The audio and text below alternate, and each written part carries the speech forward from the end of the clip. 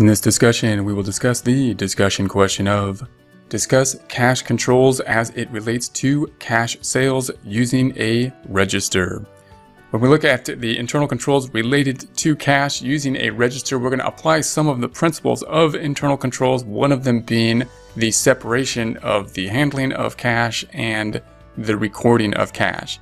So how can we do that with a register? That's one of our major principles. Our objective, of course, of that principle will be to have accurate record keeping and reduce the likelihood of theft to safeguard our assets, our cash, which is a very liquid asset, of course, and something that we have to make sure that we have that objective over, given the liquidity of cash, the ease of theft of cash. So if we take a look at this system in terms of a cash register, if we have a system where we have cash register sales, then typically we want to make sure that each individual has their own register. We don't want two people to be sharing the register, because then we're not really assigning accountability. We don't know if the cash is over or short in the drawer. We don't know who is accountable. So in order to assign accountability, we need to have one person in control of one register, and then we know that that person is responsible for that register.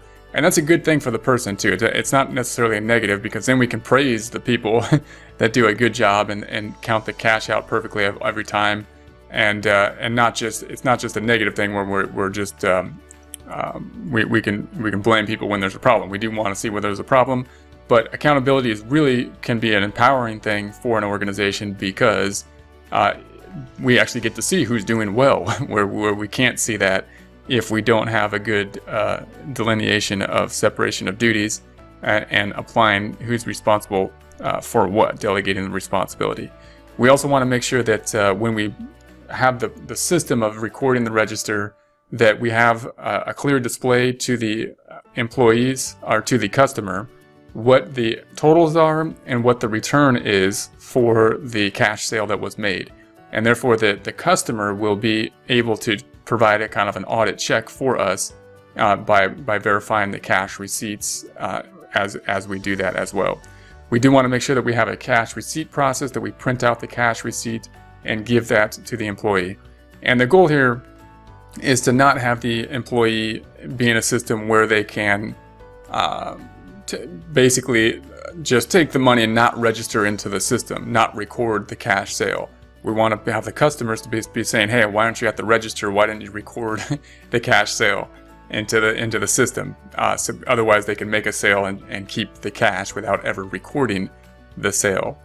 We also want to have some type of approval process. So for example, if there's a return of merchandise, then rather than just having the register to be able to enter the return and then having the possibility of entering a fictitious return and keeping the money, then we want to have a separate person to approve the return process, so that we have two people involved there.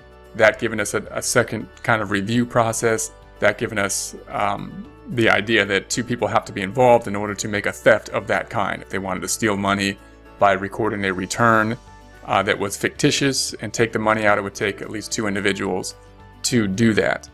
Now we've got the clerk at the register that's collecting the money and handling the money.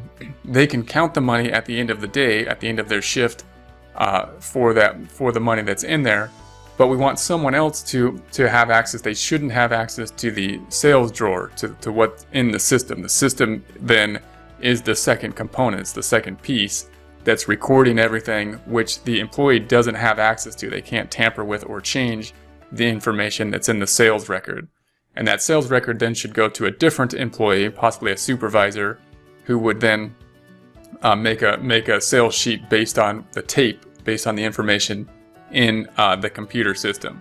And then we can compare the computer system to the cash receipts. We can separate those two things so that the person in the drawer never has access to the tape, and therefore we have that separation of duties between the record keeping and the tape.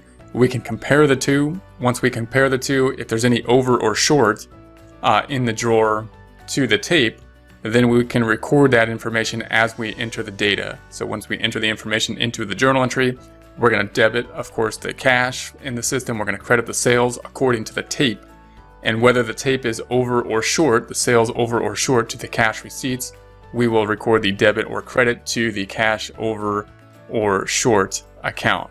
Then of course we can assign accountability, and we can say, okay, who is responsible for the drawer here that was over or short? Is it significant?